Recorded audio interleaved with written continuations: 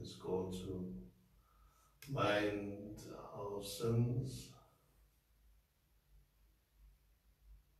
Most merciful God, we confess to you before the whole company of heaven and one another that we have sinned in thought, word and deed, and in what we have failed to do. Forgive us our sins, heal us by your Spirit, and raise us to new life in Christ. Amen.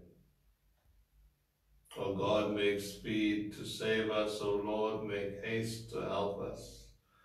Glory to the Father, and to the Son, and to the Holy Spirit, as it was in the beginning, is now, and will be forever. Amen. We listen to the hymn for Compline.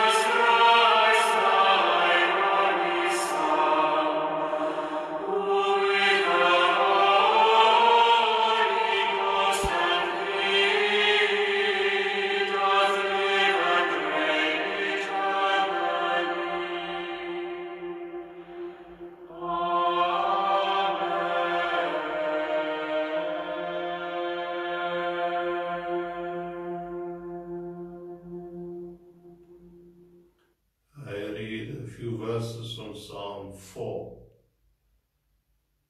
Answer me when I call, O God of my righteousness.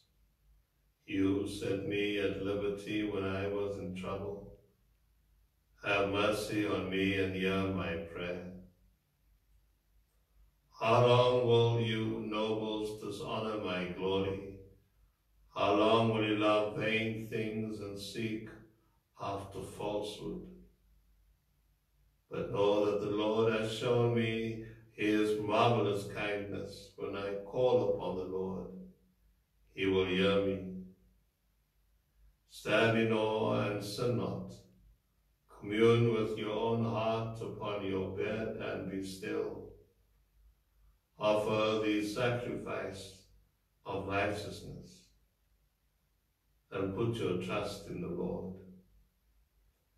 There are many that say, who will show us any good? Lord, lift up the light of your countenance upon us. Here put gladness in my heart, more than when the corn and wine and oil increase. In peace I will lie down and sleep, for it is you, Lord, only, who make me dwell in safety. Give us today, O God, a glad heart and a clear conscience, that when we come to this day's end, we may rest in peace with Christ our Lord.